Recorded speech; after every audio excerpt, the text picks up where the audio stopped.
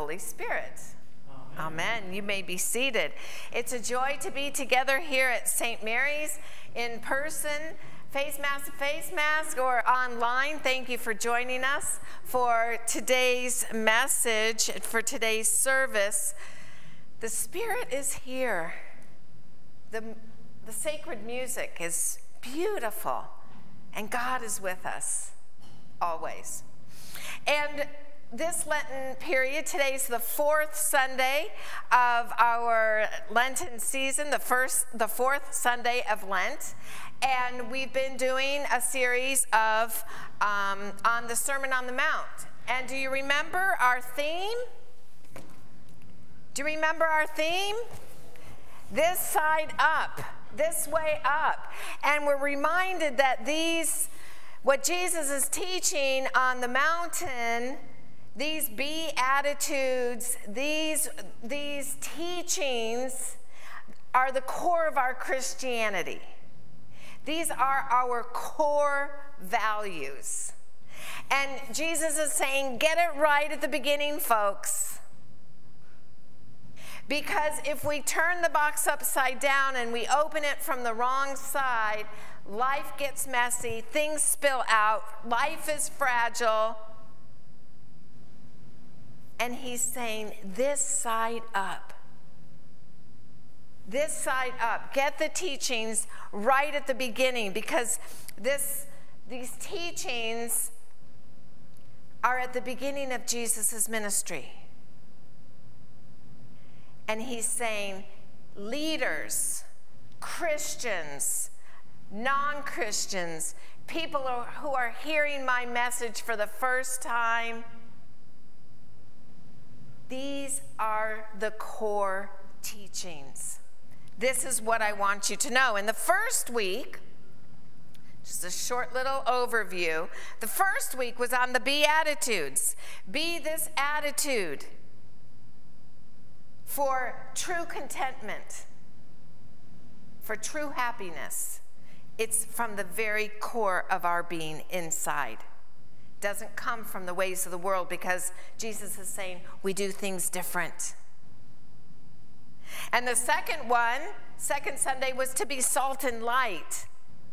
And if salt has lost its flavor, then what good is it?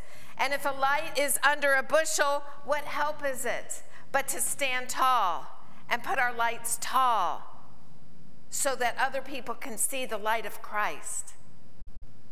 And then last week, we tied in the 10 Commandments with the teachings of Jesus about an eye for an eye, a tooth for a tooth, revenge? No. No, because we do things different. We speak life into people. We love our neighbor as ourselves. We put God first in everything. We live a life of generosity and graciousness and kindness. We live the servant life. And he urged us last week to be perfect. And we realized that that word perfect does not mean without fault, because we are human. Thanks be to God. So we can make mistakes. Yay. It's okay. But that perfect, that word means complete. Be perfect because be complete, be whole, be complete because why? Because Christ is in us. And the lesson this morning was we are saved by grace, not by works. So glory, hallelujah, make a mistake, it's fine. Jesus made us that way. He didn't make us perfect. So we celebrate. And today we look about this verse about not worrying. Okay, well, there we go. We're in a worldwide pandemic, and hopefully we're getting ourselves out of it. Well, we don't get ourselves out of it, do we? God gets us out of it because we're saved by grace. And so as we look at this, do not worry, we realize that our focus, our attention, our affection, our resources are all to be centered in heaven. This side up. It's not as the world says. It's not as the world says, it's this side up.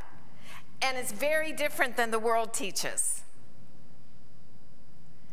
And Jesus is saying all that focus is on the eternal things. We're just passing through. We're just pilgrims. We're just guests in God's world. We're only here for a little bit. Just a little bit. And it says in the Psalms that our life is not even as wide as our hand. Look at that. Just a little bit. And so we look at the scripture today and this morning, and we backtrack just a little bit. I ask you to open your Bibles, get on your cell phones to the scriptures, not to your text messages. Google Matthew 6. Today's scriptures are Matthew 6, verses 25, but we're going to backtrack just a little bit to Matthew 6, verse 1, because Jesus is talking about the Pharisees and the Jewish people, that they were giving and they were giving in three different ways. They were giving to the needy, they were doing prayer and fasting, all works of righteousness. And what does he say at the very beginning? He says, be careful. What do you mean, be careful? Be careful not to do your acts of righteousness to be seen by others. I had a very practical experience in Madagascar because we would have a lot of beggars. And we would constantly, wherever we went, there were people begging and asking us for money. And here we are, my husband's a bishop, he's wearing purple and the big cross, and I'm a priest, and I'm sometimes wearing a collar in Madagascar, but not to the grocery store or anything. But they know who we are because the community's small, and so we're expected to give. And so I would have my money folded in such a way that I could pull it out of my pocket one by one and do a give and go. I'd give it and go, because that's what I was supposed to do. Give and go, like a check off. And one time, and especially at the airport, when we would pick up short-term visitors who would come and see what God is doing and be a part of that, I had my give and go money ready, and I went up, and I was about to give and go, and I felt the little nudge of God say, what's his name? And I'm like, I don't know, you know, but you know, I'm going to give and go. What's his story? Oh, you mean you want me to stop and talk to him?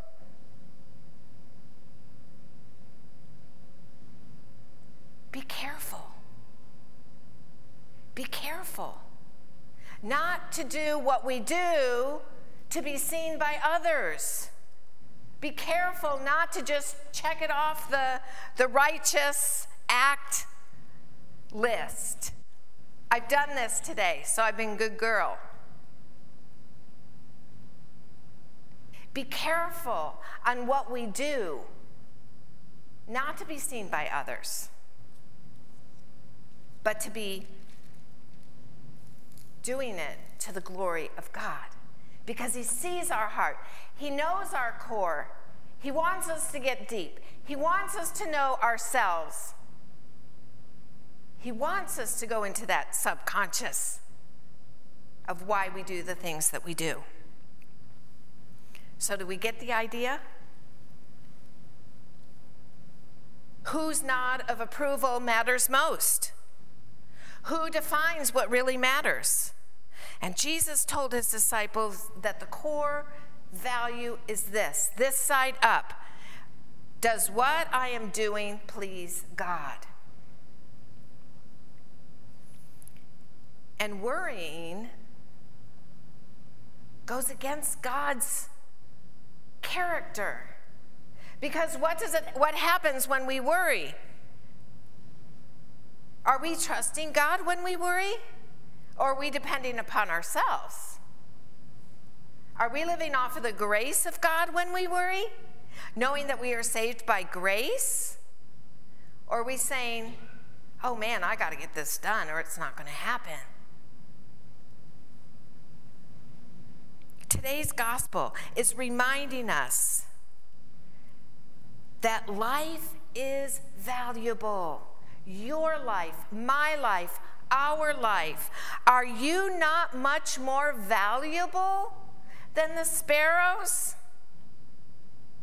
Are you not much more valuable than of the grass? And in the Holy Land, the grass was thrown into the fire to keep the fire going. Grass is here today and gone tomorrow. It's green today, it's brown tomorrow. Are you not much more valuable? We are. Our life has value. And so we have a tendency to worry because we're human beings. But what can offset that worry? All right, Google Philippians 4.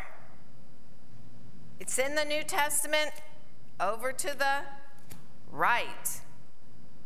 And Philippians 4 says, rejoice in the Lord always. Again, Paul writes, I'm going to say it, rejoice.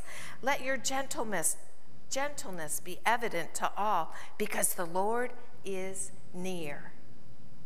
And here's the antidote to worry. Are you ready for it?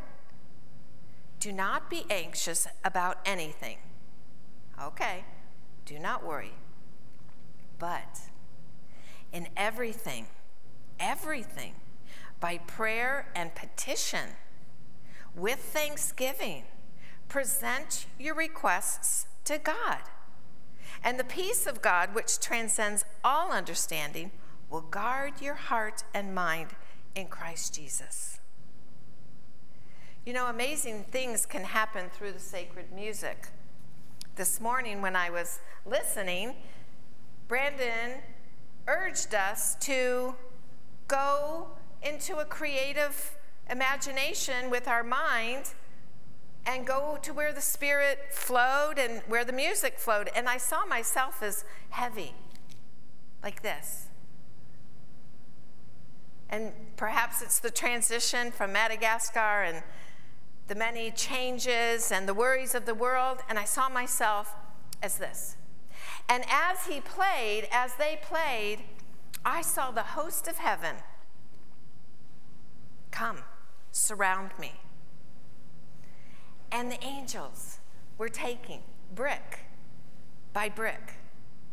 One angel was taking it off, giving it to the other angel, and taking it, and taking it. We're not saved by our own salvation. We don't have to have it all together. Yes, we'll worry because we're humans, but this talks about anxiety. This talks about going beyond the natural tendency to be concerned. And Jesus is saying, don't worry, because your life is valuable to me.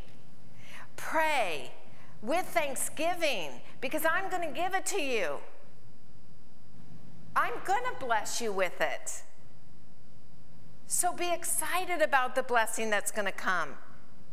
Be thankful and grateful for that blessing that's going to come, because your life is valuable, and I want to bless you. So trust God. Seek first God's kingdom and his righteousness, and all these things, all these good things, all these things that are going to be miraculous and abundant and peace-giving, because life happens and we have hard circumstances.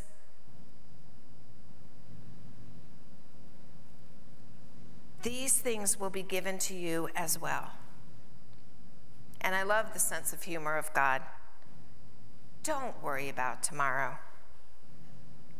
For tomorrow will take care of itself. Each day has enough trouble of its own.